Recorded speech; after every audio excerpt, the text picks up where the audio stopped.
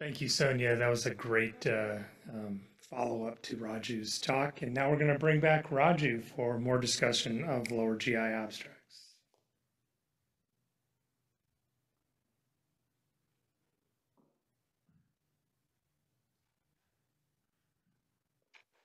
I'm glad that I gave my talk before Sonia gave the talk because I couldn't have added anything after her beautiful talk.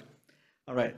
So, what I would like to do is talk about uh, things that are not technically involved in colonoscopy in terms of answering these questions, right?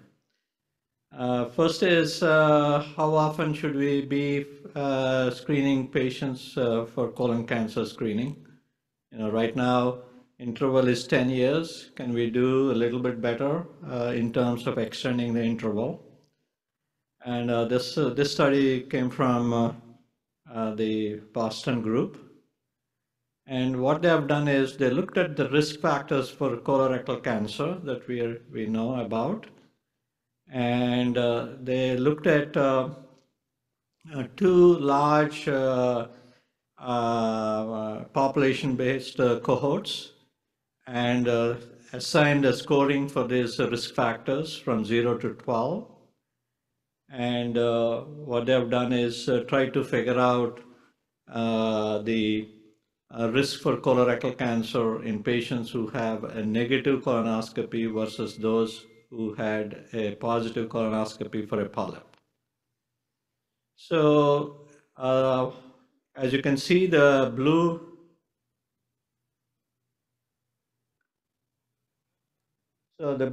line indicates negative colonoscopy screening in terms of the risk for colorectal cancer compared to the positive, but I would like to show you a little more detail in terms of the risk factors. So somebody with a negative colonoscopy with a score of 0 to 5 is running here, and score of 6 to 7 is here, and score of 8 to 12 is here. And then these are patients with no negative, or in other words, positive for adenomas or whatever, and then the risk scoring. As you can see here, 0.09% risk, cumulative risk of colorectal cancer at 10 years is the mark here. And when you have somebody with a negative colonoscopy with a low score, that extends up to almost 25 years. So that is very impressive figure to keep in mind. And in those with a score of 6 to 7, the cumulative risk for colorectal cancer after negative colonoscopy is about 16 years. So this is important to keep in mind because right now there are a lot of patients that need to be screened, and those who have negative screening, instead of bringing at 10 years, can we extend the interval based on their risk score? Those with low risk, can we push it to beyond 10 years? I believe a guideline is going to come in the near future about that. What do I do after a negative colonoscopy in home? I've done a good exam, taken enough time, Boston Bowel Prep scale of 9. This is what I do in my practice. I tell them that 5 years down the road, reevaluate your risk if the family history changes. And I started doing that because one of my patients came back with a family member diagnosed with colon cancer below the age of 60. So that is something to keep in mind because that patient's risk will change based on the family history. The next one is when do we stop screening patients when they reach their 70s and 80s? So that is an important question that we all have to ask ourselves. And this is a beautiful study that came from a large group of people, especially a lot of California input here. So what they have done is they did a microsimulation model, and they looked at incremental cost-effective ratio in terms of the dollars spent for quality of life gained And they looked at individuals above the age of 76 to 90, looking at their demographics, age, sex, comorbidities, etc. And they looked at colonoscopy and FIT, but I would like to just focus on colonoscopy for the sake of discussion here. So here is a busy slide with looking at optimal age when you can stop colonoscopy.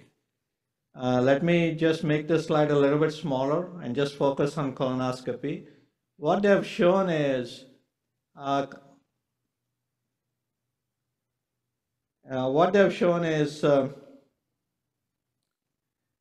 so this is the total group in terms of those who have not had any colonoscopy, those who had colonoscopy 20 years prior and 10 years prior. Women versus men, and then depending upon the comorbid status from none to severe, and also looking at 10 years prior. So this graph tells us that in men who have severe comorbidities and have had a colonoscopy in the last 10 years, you can actually stop screening them at an earlier age after 70 or 75 compared to women, because women actually live longer and have less comorbidities, and you can actually probably screen them even in their 80s. That's what I've learned from this abstract. So to just keep it simple, if you have a male with severe comorbidities and had a colonoscopy 10 years prior, below 75, you could actually talk to them and say, you're not going to gain much benefit. You can hold off further colonoscopies. On the other hand, if you have a woman who has no comorbidities and maybe one prior FIT test, you can even screen them in their 80s. So this is something important because I'm taking care of a lot of older patients, and how to address that. This abstract has been very helpful. So the summary is take into consideration their age, their sex, and comorbidities. And what do I do in my practice when I'm seeing somebody in their 80s and they're saying, hey, I want to get screened? I actually send them to the geriatrician for a formal geriatric assessment. And they do have ways to actually address that question, especially in patients where you feel uncomfortable in scoping them because you're worried about possible risks. The next one is Lynch syndrome. Lynch syndrome patients need exams every 1 to 2 years. And can we actually identify a group that is at less risk for colorectal cancer and increase that interval? So what they've done is, as part of this, the group actually looked at employing the FIT test and reducing the hemoglobin concentration at which the FIT is set to be positive or negative. So the FIT threshold, they wanted to see if you can decrease it below 20 micrograms per gram for picking up patients for screening. And they looked at a prospective group. They did the FIT test and before the colonoscopy and looked at, can we come up with a FIT test and say if it is negative, we can increase that interval. So as you can see here, the FIT test threshold was set at 20,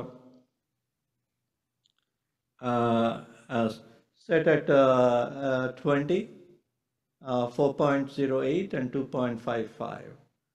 And if a FIT test is negative below 4.08, you have a pretty high rate of confidence to say that that patient, you could actually maybe increase the interval instead of bringing them at every 1 or 2 years. That is something important to keep in mind as we are taking care of these patients. Because it's not easy for somebody with a Lynch syndrome to come back every year or every 2 years for screening exams. So the recommendation here is the FIT test is less than 4.08.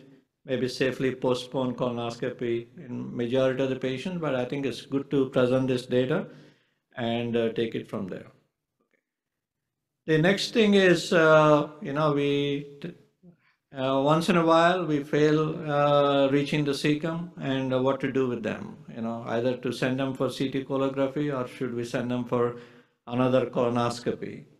So this is a systematic review that looked at failed colonoscopies and what was done and what were the risk factors. We know a lot about the risk factors and the techniques that people use, and what the data showed was patients with different surgeries in the abdomen, or a long tortuous colon, or severe diverticulosis with angulated and fixed colon, you can fail. In those cases, if you send them to somebody who has a lot of experience doing these cases, they're able to do very well in majority of the patients. And it's also interesting that in all these patients, a third of them had an adenoma, and about 2% had a cancer. So instead of sending them for CT colography, probably best is to send them to a center where they can actually do the colonoscopy. So in terms of what do I do, I think important to keep in mind, these are going to be difficult procedures.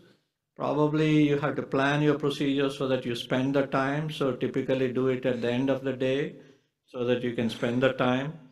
And when I'm doing these cases, I'm picking the instrument depending upon the reason for the failure. Long loopy colon, use an endoscope, and now you have several over-the-scope devices. And I don't have any financial interest, but I've been using a lot more of the Pathfinder with a stiffener that has been helpful. And if it is angulated fixed colon, now every company has 3 scopes: adult scope, pediatric scope, and a ultra slim colonoscope. I try to go with the ultra slim colonoscope. I also do 2 things which are important. That is, I shut off the CO2 completely, and I use just the water with the water jet to be able to reach the cecum. So now the question comes is in terms of the suboptimal prep, are there risk factors, and how do you plan to take care of the suboptimal prep? So this is a study about risk factors for inadequate bowel prep, and it's in this age we should have almost less than 5% inadequate prep, but we also know there are several factors that are responsible. And what they've shown is they've identified these as the risk factors. And I think it's if we as endoscopists are not seeing the patients and these patients are being seen by our mid-level providers, it's good to give them some guidance about how to prepare a patient based on these risk factors, including medications, and looking at the prior report and figuring it out. So I think one thing is we always try to do these procedures. Everybody wants the procedure in the morning. If somebody fails the procedure because of suboptimal prep, in my practice, I try to bring them in the afternoon so that they can sleep the night before instead of getting up at 1 a.m. to do the preparation.